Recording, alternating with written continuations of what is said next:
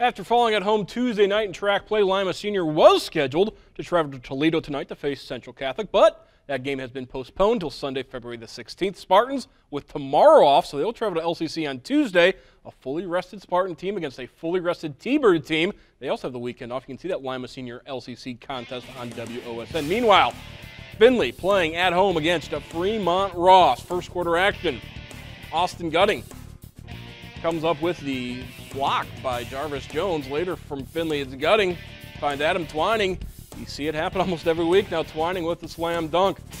More from the Little Giants now. Jack Gideon drives, lays it in. Findlay's lead cut to 4, but Michael Clark from behind the arc hits the three-pointer. Trojans up 16-9. More from the home team as Grant Nicewander penetrates, lays it in. Findlay doubling up Fremont Ross at this point, and the Trojans go on to get the victory at home, 58-36. Taking a look at the Three Rivers Athletic Conference standings, Findlay stays 2 games back of St. John's. The Titans beating Whitmer tonight to remain unbeaten in league play. And again, Lima Senior Toledo Central Catholic game has been postponed until February the 16th.